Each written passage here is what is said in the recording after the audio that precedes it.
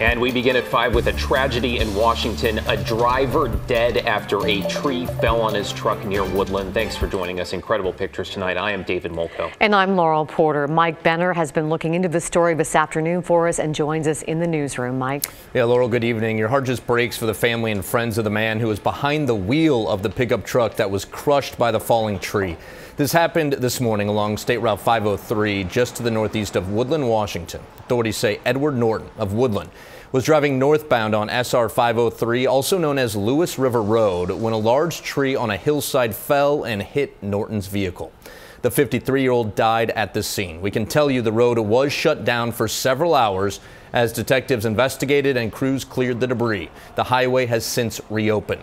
In the meantime, this deadly accident comes in the wake of a winter blast that saw hundreds of trees topple over in the Portland metro area.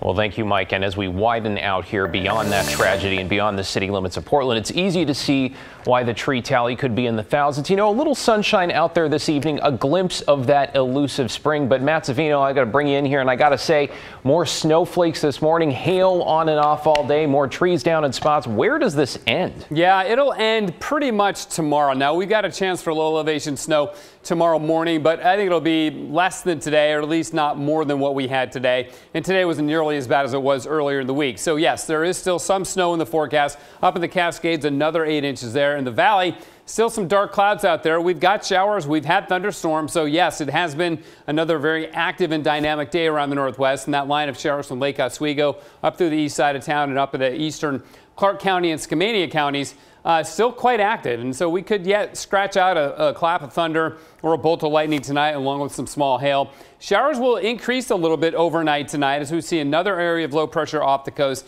begin to swing inland, but it's not as strong as its predecessors. So I don't think we'll get the precipitation rates we need to get snow that matters, sticking snow down to the valley floor. Staying cold though, right through Saturday. Trace to an inch of snow possible above 500 feet up in the hills again.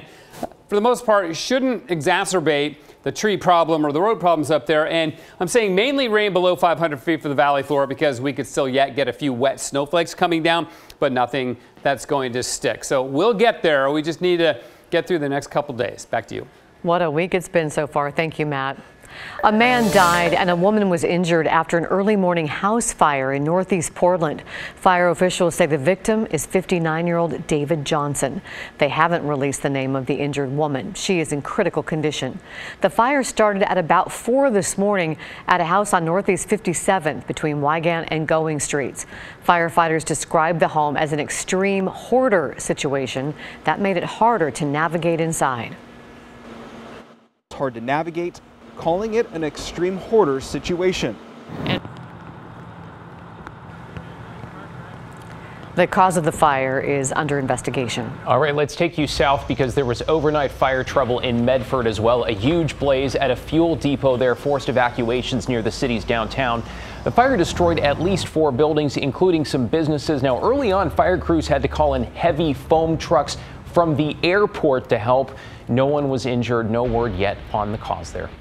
A woman is still on the run, wanted in a robbery in Troutdale. It happened at the Columbia Gorge outlets yesterday afternoon. Police say 3 suspects tried to drive away from the scene, but eventually crashed. One of them is accused of shooting at deputies during the chase. They have arrested a man and woman, but the 3rd suspect is still out there. Anyone with information about her is asked to contact the Multnomah County Sheriff's Office. A couple moving from California to the Columbia River Gorge just lost everything they own. They were 10 minutes from their new home when they decided to stay at a Troutdale hotel overnight. Then they woke up to find their U-Haul and car stolen. Joe Ranieri has more on what they lost. The couple got into town late last night and decided to park their U-Haul truck and their trailer behind the Comfort Inn. To hear, the couple talked to the front desk at the Comfort Inn, who told them to move their U-Haul truck and their trailer to the front of the building. That way it would be safer. Hours later, it was gone. Melissa Enoch Rex is still in shock after all of her family's belongings were stolen. It's sad. Antique dress collection, like just silly things, but they were my silly things. And after spending the last 2 days driving from the central California coast to Oregon, They decided to pull off and stay the night at this Troutdale Comfort Inn that was just about 10 minutes from their new home. The house that we're moving into is just here in Bridal Veil, so we were close, but we didn't want to come in, late at night in the dark, not really familiar with everything. When they woke up Wednesday morning, they found out their U-Haul truck, along with their 1990 Mazda Miata, were stolen. And apparently at 4 o'clock in the morning, the lady at the desk saw it driving away. The lady working the front desk called police, but it was too late. Everything the couple owned was inside that 15-foot trailer. My grandmother's silver, just like these things that, again, it is stuff, it is just stuff, but it's super sentimental stuff. The real sentimental stuff she wants back more than anything. There was obviously furniture, clothing, kitchenwares, it was our whole lives, but what keeps, I just keep remembering certain things, like all of my son's photos from when he was a baby. This is the U-Haul trailer with Arizona license plates AJ28920. Here's another look at the Miata that has a distinct yellow spoiler on the back. It has California license plates 7ZK-C265. I get that. The car's definitely gone. But if we could just have the stuff back, that would make our lives here so much easier. Melissa and her husband say they have gone through a lot worse. We've been through stuff before. We used to live on the Delaware River in New Jersey, and our house flooded 3 times in the time that we lived there. So we've experienced big loss before. She says losing what she describes as her silly things. It's just stuff. It is. It's just stuff, but not my pictures. Is what she wants back the most. In Troutdale, it's just tough. Joe Ranieri, KGW News.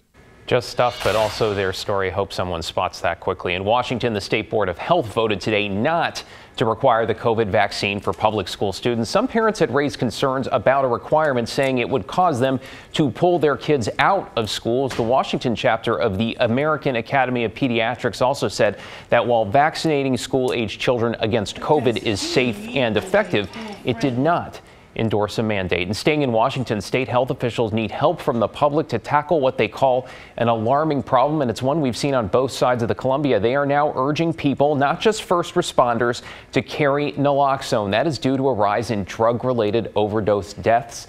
Naloxone is often known by its brand name Narcan. It's designed to rapidly reverse the effects of an opioid overdose, and last year more than 2,000 people in Washington died from an overdose. That's up 66% from 2019.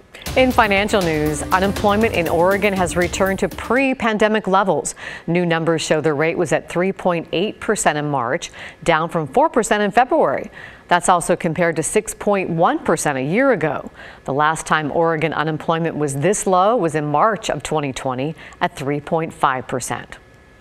If you have been anywhere near the Moda Center during some concerts or Blazers games, then you know the word gridlock really takes on new meaning then. Let's bring in Brian Clerkley now on a new city parking plan to reduce some of that congestion. And Brian, at first glance, this seems to be essentially charging more for the exact same spaces. Hey, David. Well, PBOT is going to charge a little bit more to park in the event parking district during large events like games and concerts. This district will stretch throughout the Lloyd district and throughout the Rose Quarter. And, it'll cost a bit more to park, but they hope to alleviate some of the traffic. If you've ever gone to a Trailblazers game or a concert at the Moda Center, you know a parking spot is hard to come by. According to Dylan Rivera with the Portland Bureau of Transportation, about 90 large events happen around this area each year. Thousands of people who come to the Lloyd District for these events often end up parking on nearby neighborhood streets, creating congestion, traffic, and pollution from stalling cars. 90% of the parking spaces are taken up during events.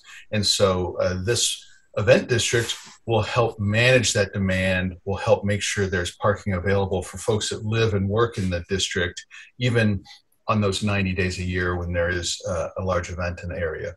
Clint Moran lives in the Lloyd district and experiences that congestion firsthand. Well, it creates a situation you can't park in your own area or your own neighborhood. The Lloyd Center has a huge parking area, and it seems a shame that most of it goes unused.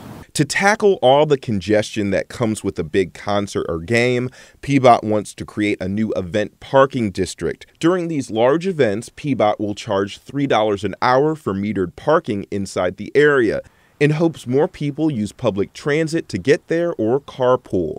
The parking is currently $1 an hour. Well, I think it sounds like a really good idea because there's, especially with the weather getting nicer, there's going to be all kinds of things going on, and it would be really convenient and handy for everybody.